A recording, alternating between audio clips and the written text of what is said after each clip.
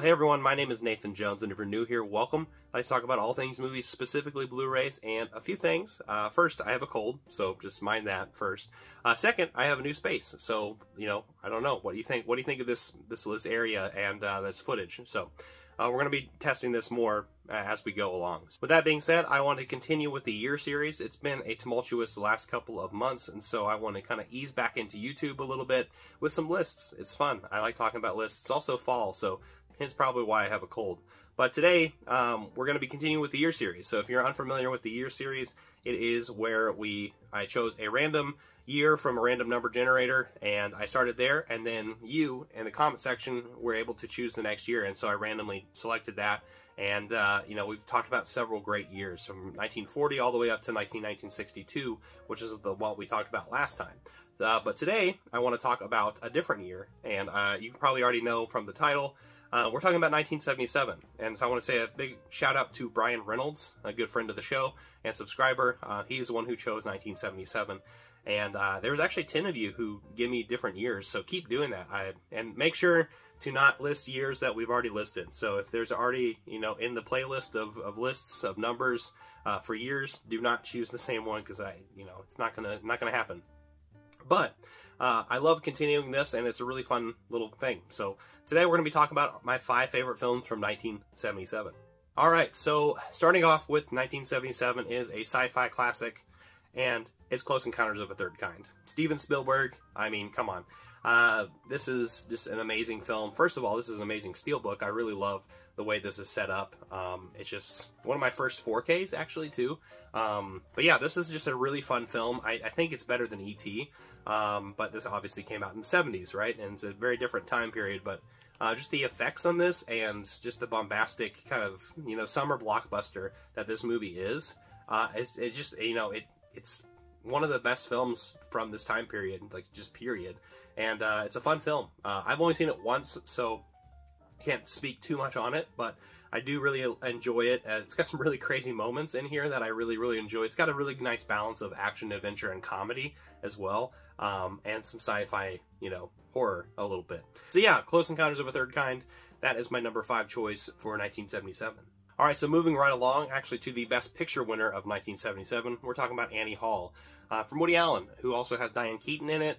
This is actually one of the better Woody Allen films. This is like probably my favorite film from him. Hannah and Her Sisters is really fun too, but obviously, say what you will about Woody Allen, because obviously, not a good guy. But regardless, this is a good movie. This is a really fun movie. It's a romance, pretty much. It's a romance between, Woody Allen's character and Annie Hall right here, played by Diane Keaton. It's just got a really nice charm to it. Of course, it's got the city in the background as its own character. And then also, it's just, it's comedic in its ways, because like Woody Allen just breaks the fourth wall all the time, and constantly talks to, us as the audience, and trying to figure out what the situation is like in here. But also just seeing how his, relationship with Diane Keaton's character just unravels, and, it goes awry quite a bit, so, up until the end. So, anyway, Annie Hall, it's a great film from this time period. It makes sense to me why it won Best Picture, at least was in the contender race for it. But, yeah, Annie Hall is a fantastic film. It's one I want to rewatch, probably sometime, maybe in the fall. So, we'll see. Yeah, Annie Hall, number 4 from 1977. Alright, so next we're going to go to horror, and it's probably the best horror film of the year. I think it is. And these next 3 right here could be so interchangeable as a number 1. Honestly, it just depends on the day.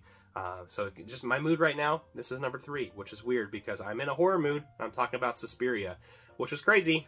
This is one of the prettiest films I've ever seen. This is one of the best 4Ks I've ever seen. This is from Synapse Films. It's just a really great film. It's very colorful. It's very horrific. It's got that Italian Giallo-esque. I'm going to say Giallo-esque because some people are like, this isn't a Giallo, blah, blah, blah. But, yeah, I understand. It's a horror film. But regardless, it's a really, really fun film. It's really colorful. Its location is its own character as well, like I was saying with Annie Hall, but this may be more so, obviously, like very physically a location. There's a lot of really crazy kills, a lot of really crazy sequences that I really love, and everyone in it is just fun to like interact with, and It's got a little bit of a cheese element to it as well. Of course, you got that bright red blood that you would see in stuff like this. But Suspiria is a great time. It's an amazing film. It's one of those films that's, like I said, this could be number 1. So Suspiria is number 3 at the moment, but easily could be number 1. Alright, so next is actually probably the most thrilling film on this entire list. It's such a nail-biter. It's such a great film. It's a remake of The Wages of Fear that came out in the 50s. I'm talking about 1977's Sorcerer, directed by William Friedkin. This movie is, wow, it's it might be better than the original, but the original has a lot of tension. So does this, but it's just, you know, some guys trying to, you know, transport some explosives, some dangerous explosives to a location for a lot of money. But this movie, wow, I love it. I just love the breakdown of the characters and how human this film is, and how fragile life can be. So Sorcerer is an amazing film. If you've never seen this movie, you need to. It's fantastic. Like I said, this could easily switch with Suspiria and the number 1 film I'm going to be talking about, so it makes complete sense to me. Sorcerer, please go watch this movie. And number 1, this is a film that I'm nostalgic for, obviously, but it's also one of the best films of all time. It's one of the best science fiction films of all time. And of course, I'm talking about Star Wars. So you can call it Star Wars, or you can call it A New Hope, whatever. A lot of people get really butthurt about that, but regardless, Star Wars is it's a great tale. And this original one it's the second best film in the Star Wars franchise, in my opinion, but this is where it all started, and it's a fantastic, you know, space odyssey, really.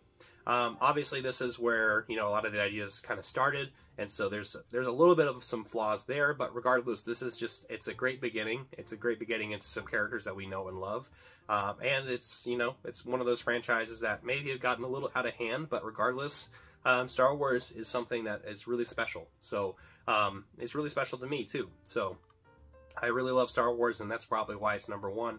But like I said, this switches between Sorcerer, Suspiria, Star Wars. It's all it's 3 S's, I guess. They're all there. So what about you? What are your favorite films from 1977? I would love to hear down in the comment section down below. And do not forget to give me a new year down there as well. Make sure I do not select a year that I've already talked about. But yeah, pick a new year, and it could be you. Thanks again, Brian, for giving me 1977. This is a fun one.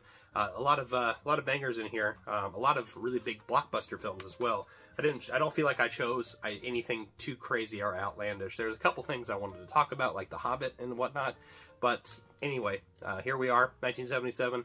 I appreciate your time, everyone. Thank you so much for listening. Give it a like, comment down below, share, hit the notification bell, subscribe, and I'll see you next time. I'm not jonesing around.